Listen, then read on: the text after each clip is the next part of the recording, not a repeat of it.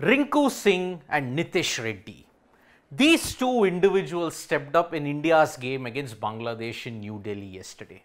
And they put on a brilliant display by which India were assured of the series win. Nitish Reddy started with the bat and the ball. But Rinku Singh showed yet again that he is the Iceman.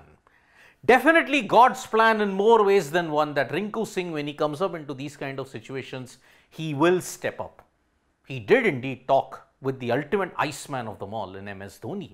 He's always been talking with him. But when he came for the press conference yesterday, he had some things to say about his batting position, about the way he has to adjust, which is the challenge, why does he do it consistently, and his ongoing equation with Mahendra Singh Dhoni when it comes to batting in this position. So, when he came for this particular match, Rinku Singh hadn't gotten too many opportunities to bat.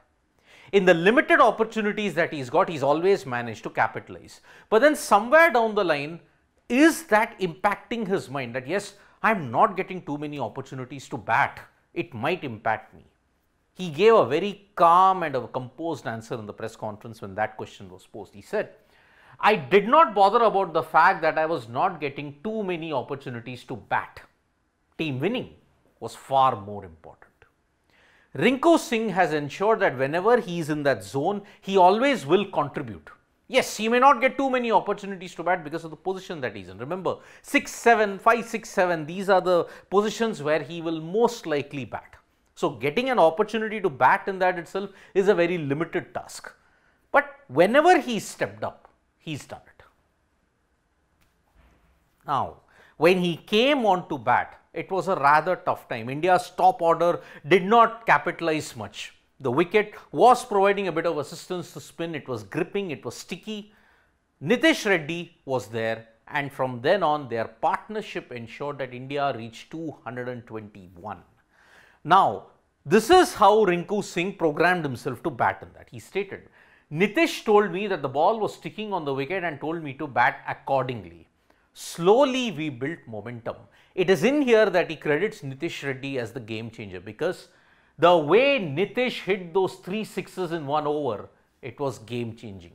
26 runs had come in the 13th over that was bowled by Mehdi Hasan Miraz, and because of that, India just managed to seize the opportunity and batted Bangladesh totally out of the contest. So, he took his time and decided to ensure that towards the fag end when they had reached a good position, he would cut loose. But where does he get all this from? From the Iceman himself, the original Iceman in MS Dhoni. He stated, I keep telling myself to remain calm in tough situations.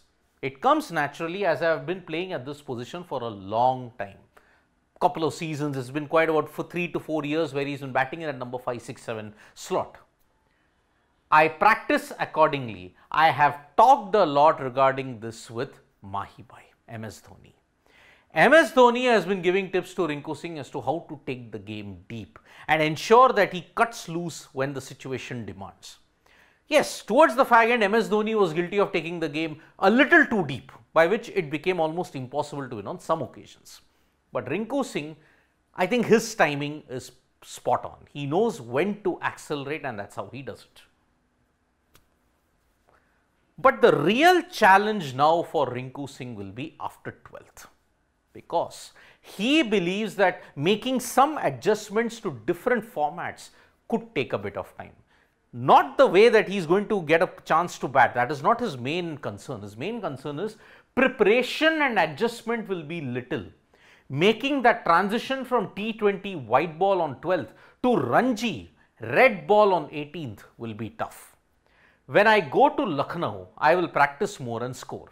I will play whenever I get an opportunity. Is Rinku Singh been pigeonholed as only a white ball specialist? No. He will play whenever he gets the opportunity. So, he is going to play the Ranji Trophy games for Uttar Pradesh and then carry on the good work from there. Rinku Singh, there is no doubt about it that yes, his India's career has started off very, very well. From what he did in the IPL till now, it's been a smooth ride. But challenges will come up. So, It's looking very rosy for India at this point. 95% is India's winning ratio in 2024. They have barely lost anything. So, Rinku Singh and India are in a great position at this time. From now, it will only be to ensure that momentum is been built ahead of the 2026 T20 World Cup. Thank you so much folks for joining us for this video. Subscribe to Sports Today for all the latest news and analysis.